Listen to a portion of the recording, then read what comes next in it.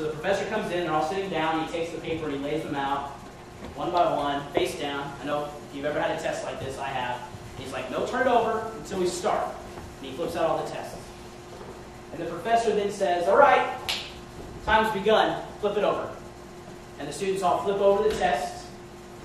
And at the top, they notice in the line that we usually, you at least get 1 point if you fill in your name. That test, their name has already been filled in. And as they look through the pages, and they turn through all the pages, one by one, they notice that every single answer has already been put in the test. And at the very end, they flip, thinking this must be some kind of joke. They flip to the very end. At the very end of the test is written down, this is the teacher. I want you to know, I went ahead and took the test for you. You got every answer right because I made the test. I wrote the test. I know all the answers. I took it for you. You all got A's. A plus, 100%. And then underneath there he wrote, you've just learned a valuable lesson about grace. There's nothing you could have done.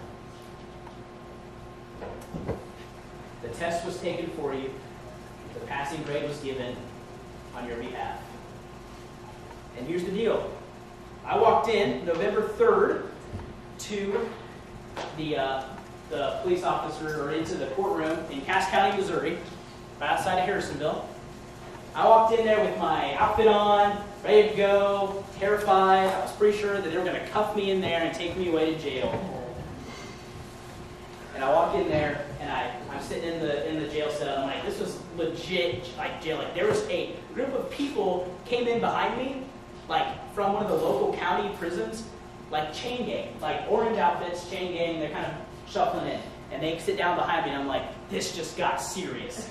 They're gonna put me in one of those orange outfits and lock me up ankle to ankle with these people who are like covered, in like scars and like scary tattoos, and like be like, these people are gonna murder me. And the judge calls out my name, Brad Bartlett, come up here. And I go up there to the judge, and I stand right before the judge.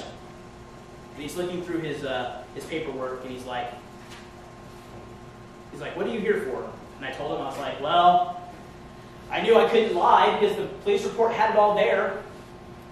I'm like, I was in a wreck, I wasn't paying attention, I was on my phone, I was at fault, here, and he looks at it and he goes, well, son, this is the greatest day of your life. Because I can't find a single thing about you on here. All we got on here is your name.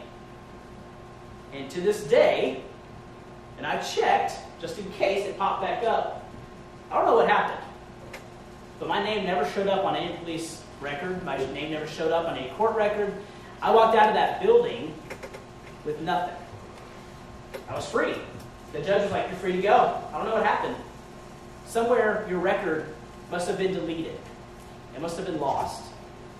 Because there's nothing here on my account. And I'll never forget that moment. And I don't think it's because God, I prayed a special prayer, or I just believed so strongly that God would erase it. I think what it was, guys, is that God's love was just common grace enough that I got to see a glimpse of that love, a tiny one that day, because I was at fault. I committed the crime. And yet I walked out of there, and to this day, I've never been asked to come back. There's nothing on my record. This is true love. Love consists of this, that though we did not love him, God loved you so much that he sent his one and only Son, God in the flesh, to die for you. Do you believe that tonight? If you're in the room and you've never said to yourself, I believe that, I pray that tonight you would know that when we talked at the beginning, what was the question I asked? What was the worst thing you've ever done? In the light of Jesus on the cross, in that moment, it's gone. There's no record. The test has been taken. The answers are in. You've passed. And God sends that sin as far as the east is from the west for all eternity, and he never remembers it because you are clothed in the righteousness of Jesus.